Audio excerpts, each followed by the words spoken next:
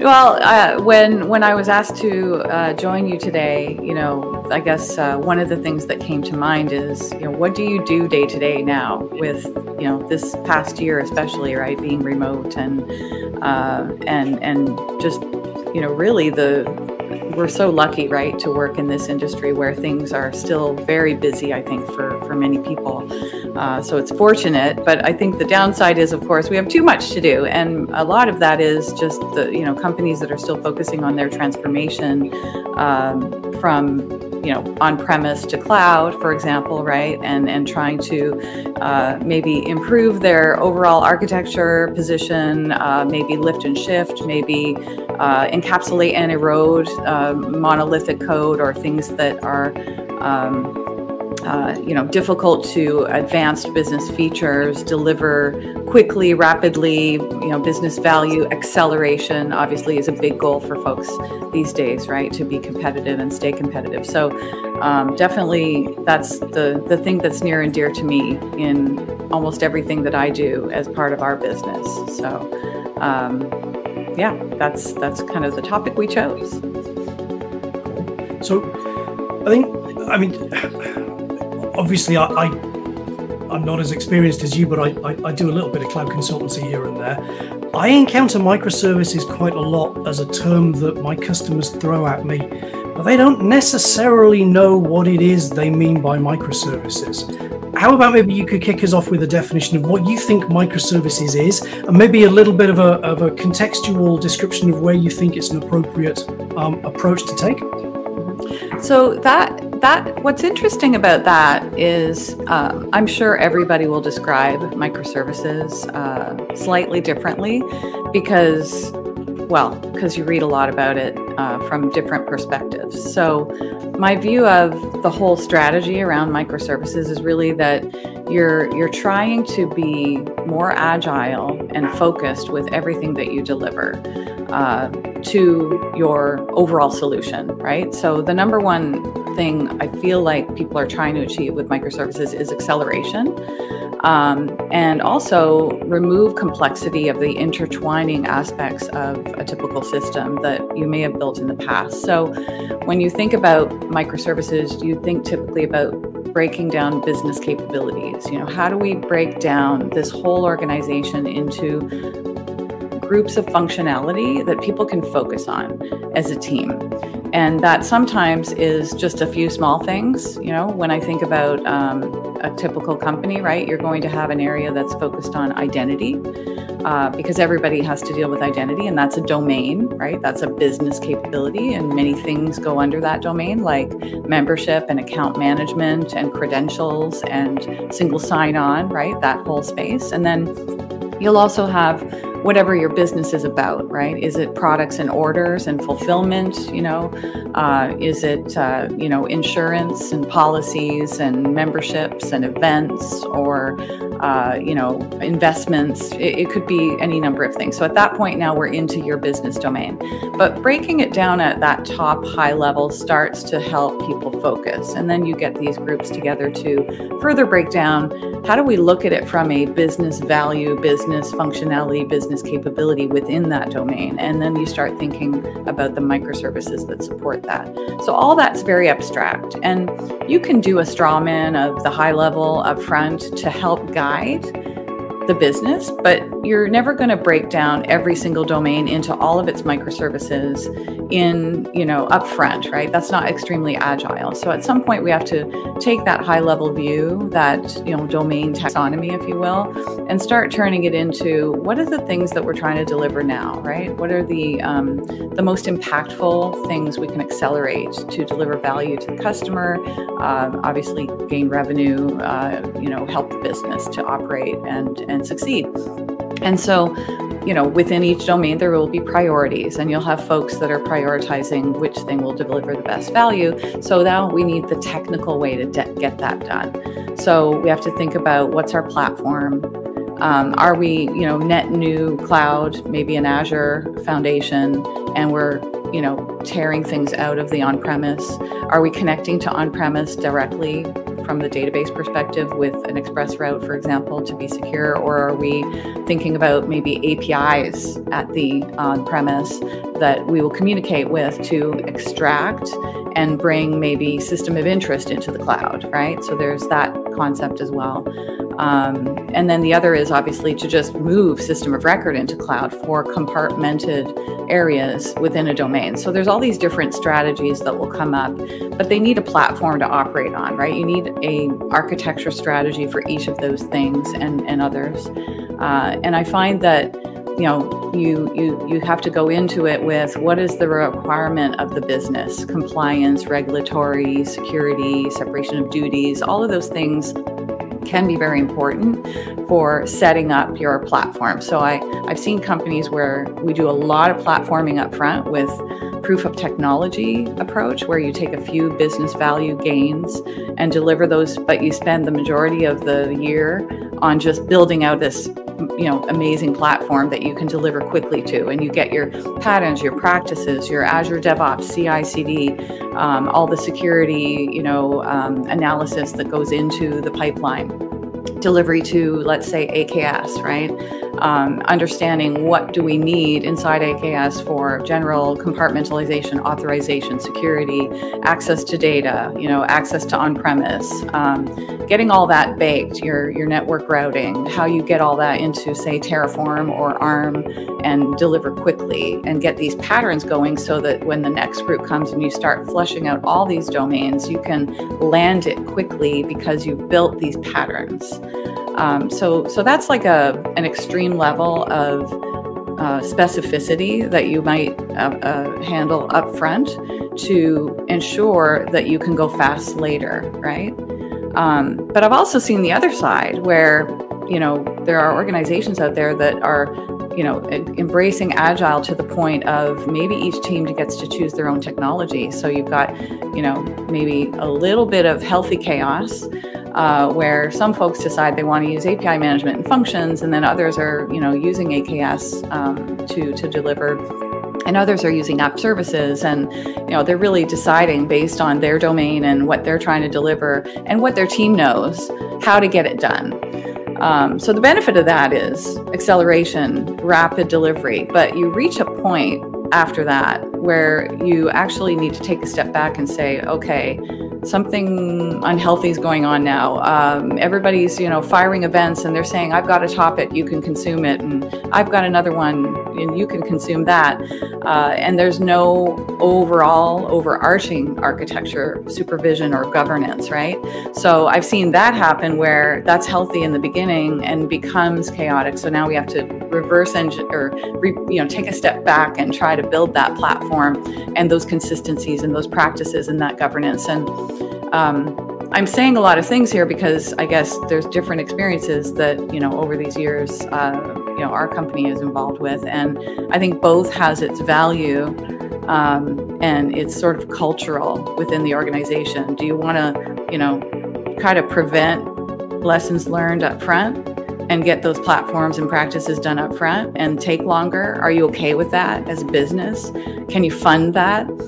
Or do we need to see acceleration, quick value delivery, use paths as much as possible, get things done, and then turn it into, the governance that you need after you've seen all that value and gained the initial business lift you needed. So,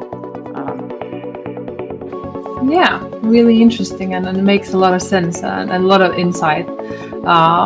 So do you commonly find that development teams need to change their practices to successfully build and maintain microservice architecture? And what are those changes truly? When you say, do they need to change their practices, do you mean, are you sort of pointing at what I stated around, lessons learned and what they want to do now? Certainly that can happen. I think that folks can learn, for example, I've worked in some organizations where we've set up, AKS clusters, and you've got all of your platform, well defined, and, traffic manager, front door, WAF, AKS, backend, Cosmos, SQL, depending on the microservice domain, communication with events, communication with on-prem, and you have all these moving parts, and you've built these practices, but then you start learning as you bring new teams on that maybe not everybody is picking up the practices as well as another, right? So it's harder for them to, follow, how do I stand up a new ASP.NET Core API in this platform and instrument it, put the telemetry that's needed, put the API management tooling, standards around the API contracts, let's say, integration with database, patterns and practices that help you do it right and securely to reduce the need for code reviews that might surface, more problems. And so when we run into that, actually, one thing that's been really successful has been using CodeGen. So using like a Swagger CodeGen tool and building mustache files that actually output the initial ASP.NET Core foundational host and the models that match the contract. So you build your YAML contract up front, you do an API contract first approach to your microservices, and generate foundational code that actually fast tracks new team members as you're building, many, many microservices across many teams, hundreds of developers, so very large organization style. This becomes really beneficial because now your telemetry is in place, your API security is in place, the standards around things that people don't all know, and you're trying to get them some lift off. So that's one lesson learned that I think was advantageous in organizations that are really large. Another example would be sometimes it's just nice to stand up a function, right? And maybe we don't always need that single pane view of all of our, domain microservices within, the container monitoring window, if you will. Maybe not every single thing needs to be, a container, right? It could be we're moving into, some functions just, we have a standard for managing our functions. Maybe that is putting it behind API management. And that helps you with some standards there to at least make it, again, manageable while still being agile, right? You need patterns so that you don't have complete chaos and everybody's just doing what they want and flicking things out there. But that doesn't mean we always have to do everything one way. Okay. So everything you've been talking about so far, Michele, you've mentioned sort of several teams working together. Everything sort of felt like this is a large organization solution. Is microservices an approach that's really aimed at enterprise, aimed at those huge software solutions with lots of moving parts, or is this something that scales down as a good practice to smaller shops? It scales down.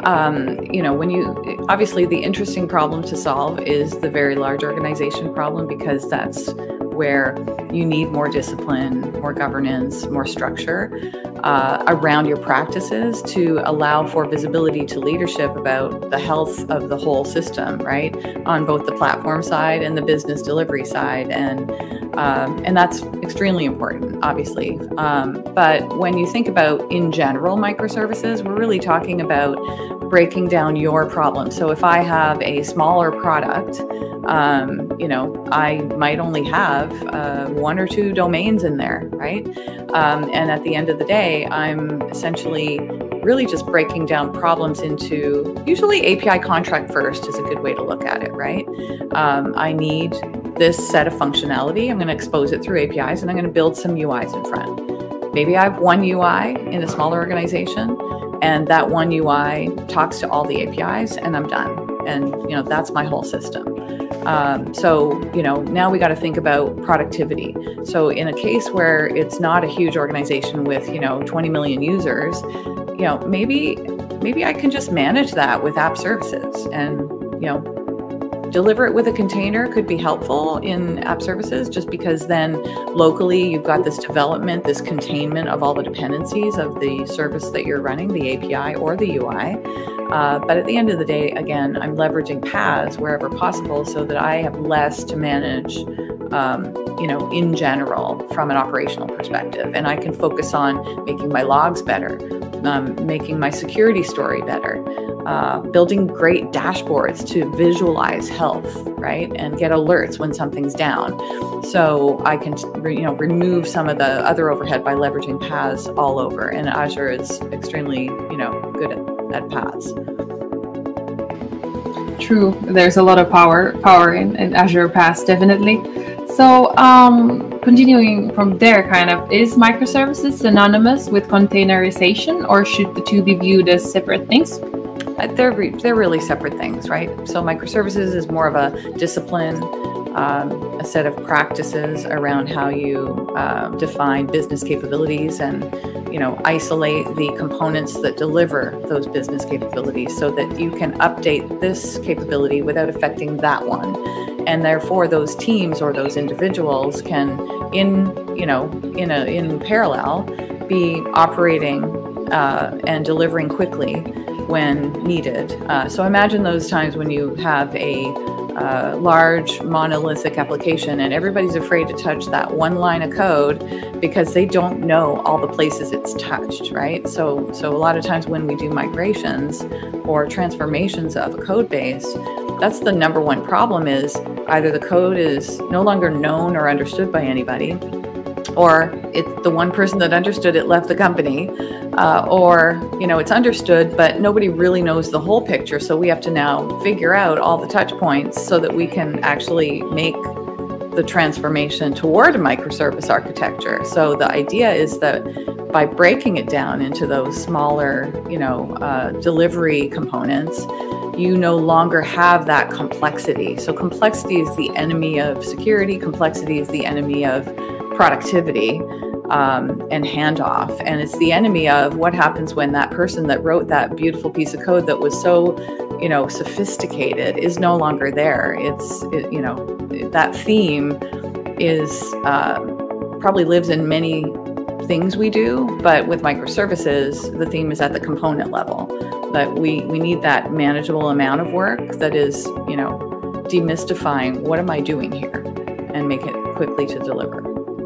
And then, how I deliver it, if it's in a container or in a function or, in a controller like an API app, doesn't matter, right? It's still that isolation, that logical isolation. So I was smiling because there was a picture of Magnus popped up there, who's obviously lurking in the live stream questions. That's a really Hi, Magnus. Nice to see you too. Without his lockdown hair. So, Michele, one of the things you were talking about a few minutes ago, and I think that sort of connects nicely to what you were just saying about, people leaving, dealing with legacy code. You mentioned governance, and I see this a lot where organizations don't necessarily think about governance until it's too late and the horse has bolted. You said as one of the ways that organizations could tackle microservices is that they could, if you like, start, be quite agile, and then retrofit some of those patterns and practices. How do you balance that effectively with the need for enough cloud governance to make sure you're not just building a bigger rope to hang yourself with? So that is a cultural thing per organization, and that has to come from leadership. If leadership enables all the teams to be autonomous and choose what they like, that will grow until somebody says something's out of control here. And maybe that's okay, because the point that you reach that, maybe you now have a data problem down there, right? Like there's just a mess of things going on, and nobody's really tried to tie it together. Or maybe you have a messaging problem where, this thing we thought we were doing for eventual consistency, where all the systems were up to date, it's been not well planned. So we're finding that things aren't quite as consistent as we want. Those are big problems to solve.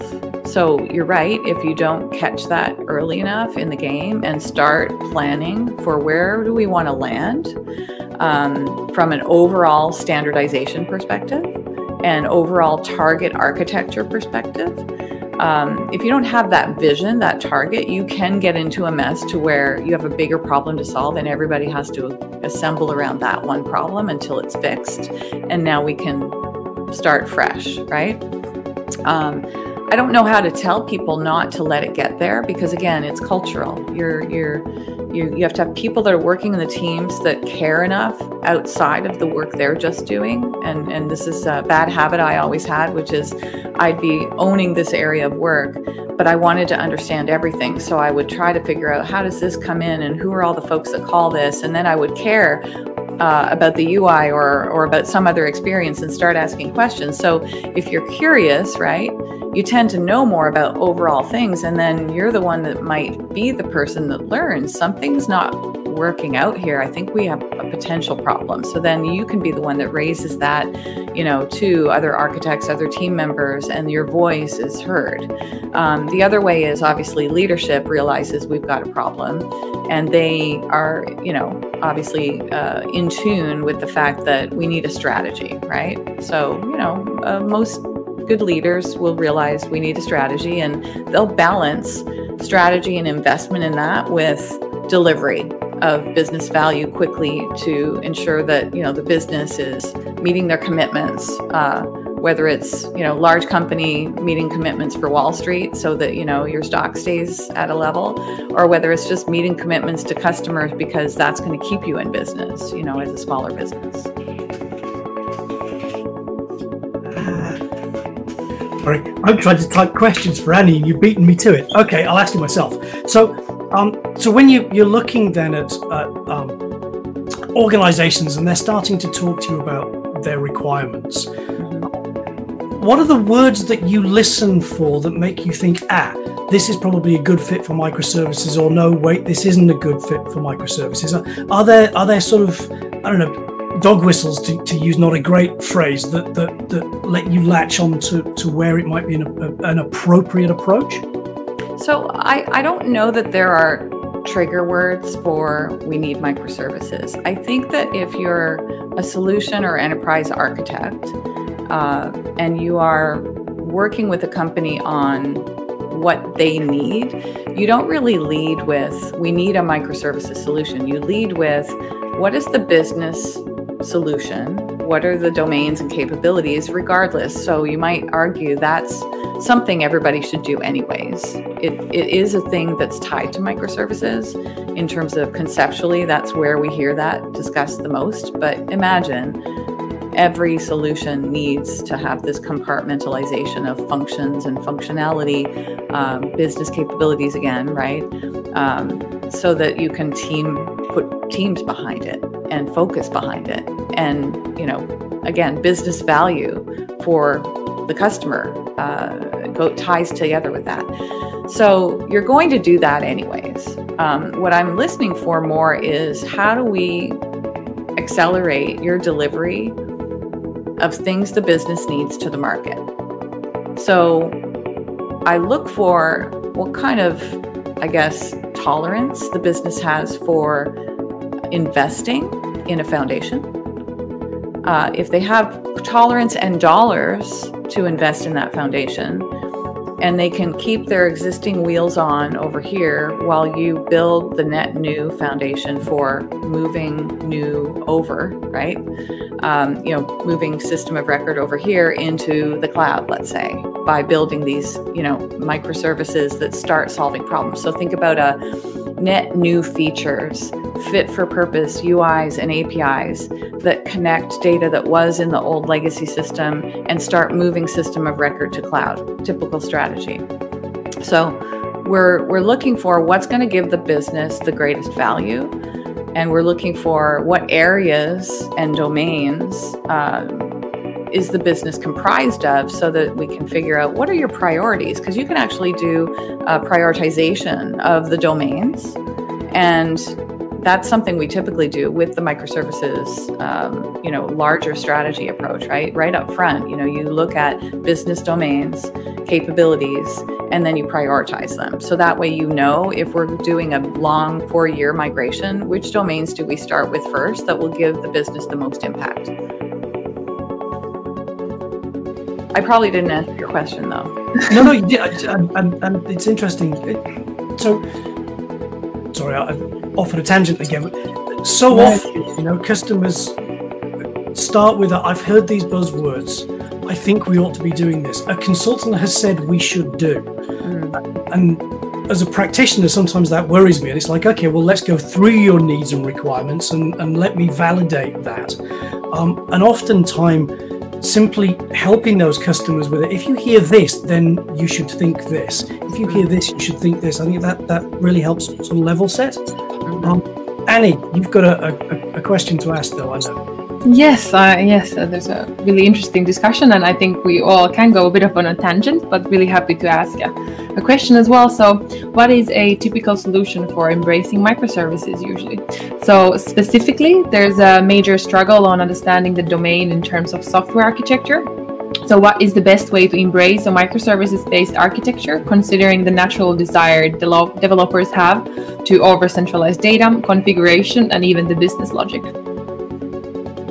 So I think what that question is trying to say is, how do developers get engaged in understanding how we isolate business capabilities so that we don't lead towards that, you know, single monolithic database at the back or code base? And again, this is often not driven by the developers. If the organization has architecture, leadership, there's going to be a combined team, right? You need the DevOps people, the developers, the architects, and you need business owners that understand the stakeholders and the customers.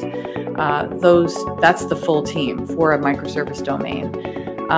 So if you're, trying to understand how do I avoid building that monolithic backend, it really does still start with understanding if we compartmentalize these business capabilities, they can own their own data.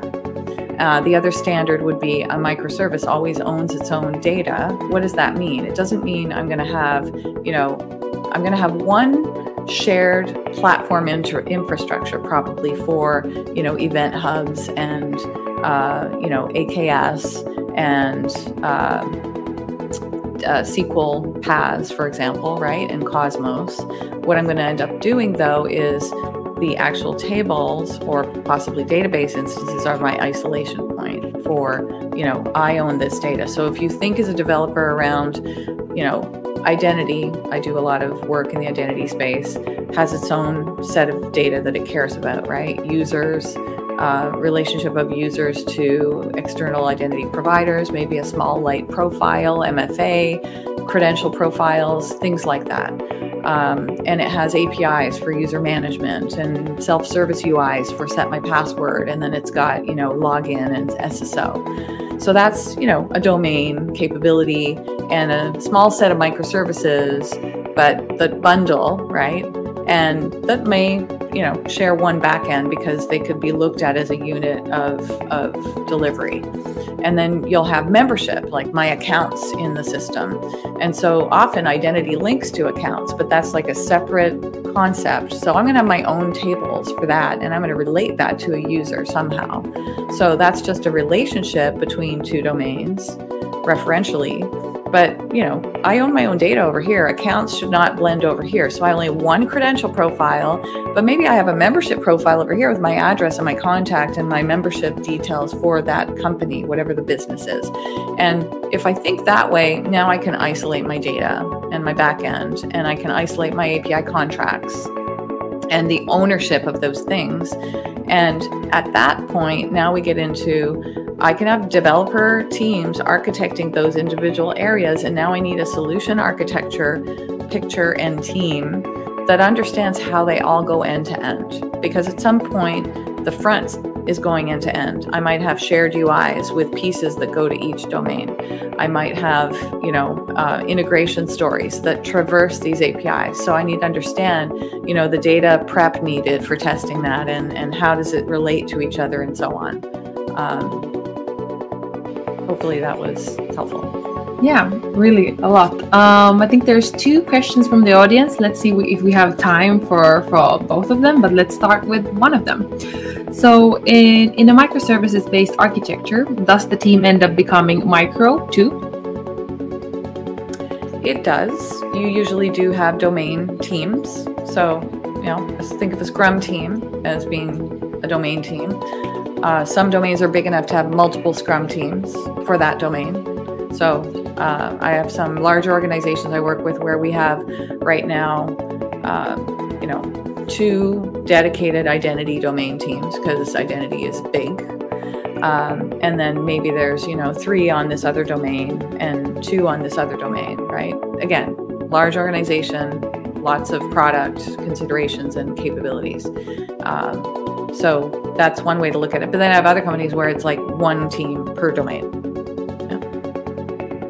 Perfect. And I think we just have time for the last question from the audience. Oh, there's even more coming, but let's start with that one. So since you mentioned DevOps, are you suggesting that devs should now be responsible for infrastructure as a code and become more OP in a way, or that ops should then become more developer-like?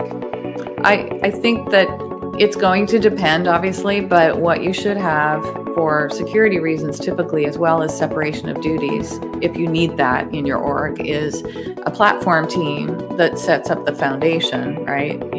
Traffic manager, AKS, Azure WAF, SQL in general, like the setup for disaster recovery and high availability and, multiple regions, and all of those things are set up by the platform team. But your domain team needs to have the ability to Terraform or ARM deliver into, that platform. So I need to know how to deliver my API service in a container with the right, pipeline to put it into AKS and have the correct key vault, service principals, managed identities that can call to the right database and so on, right? So I have this, vertical slice of things that I own as a domain developer or team, and I need to deliver it to a platform that has set some standards and gates for security and platform delivery. So in a more formal environment, those would be 2 isolated things. And then what you have is, again, reusable practices that hopefully mean a pipeline's up in a day, right? I stood up my host for the API container with some code gen in, an hour or 2. And now I'm just talking about business value from there. What are the actual designs and schemas and things? So what I would expect is that the whole domain team can monitor that and own it in production. That's the way that most of the organizations today are working, because you can't scale understanding how to fix problems in production. You need to be the team that owns that code, which means you can't just put it on the SRE and have just one SRE responsible, right? Everybody on the team should learn a little bit about how to monitor, look at Azure App Insights, end-to-end trace values, dashboards that help us understand what's going on. Every time you solve a problem, look at it and say, what logs or alerts could have helped me with that? Let's build that now. Or what dashboard would have shown me that more easily? And if you're always looking to that and improving as a team, then you can monitor that yourself. So ideally, everyone is a bit full stack there, but there is some limit, right? Everybody won't be an Angular developer or a React developer. And maybe those folks aren't ASP.NET Core API developers or Node.js developers. So there's going to be skill sets, right? But you should all be able to at least deal with the post-delivery into Azure. What do I have out there? How do I understand it's healthy? Everybody should understand that so that you can help out.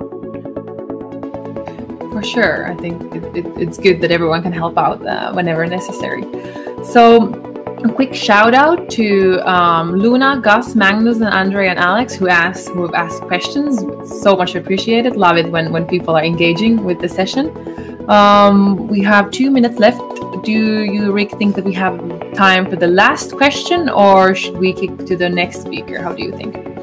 I think if Michele can try and answer that question quickly, it'll be very interesting. Pressure's on. Yeah. So, all right. So and I'll thank Alex for this. The Global Azure Pixies are feeding us questions from the back, which is great. Microservices lend themselves nicely to APIs, being used with APIs. But do you see microservices implemented in front ends as well? Well, it's all part of the domain. So you will have microservices and APIs, those are the core business functionality. It's true. But you still need sometimes micro UIs that are, fit for purpose to a particular area. So I'll give you an example. Some organizations have 200 spas and they're all subdomained or routed. And that gives the team autonomy for building their little piece. And then there's a common header, right? And common functionality around it.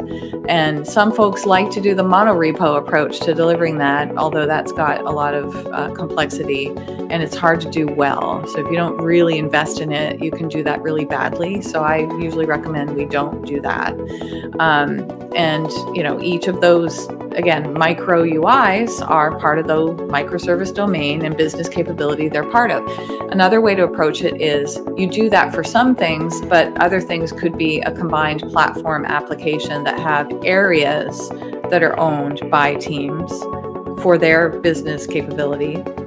And they deliver it so that it kind of stitches up into a platform team's owned delivery of the application as a whole. So it's kind of one host, but your piece could be tested individually and then stitched up into that host. So I still look at it like micro UIs in the sense, that's just part of keeping the business capability owned by the team that understands that business domain, right? Perfect. Thank you so much. Unfortunately, our time is starting to be up, but it's been super interesting, and thank you so much for speaking and visiting us here at Global Azure Stream. It has been very lovely, and thank you so much for taking the time.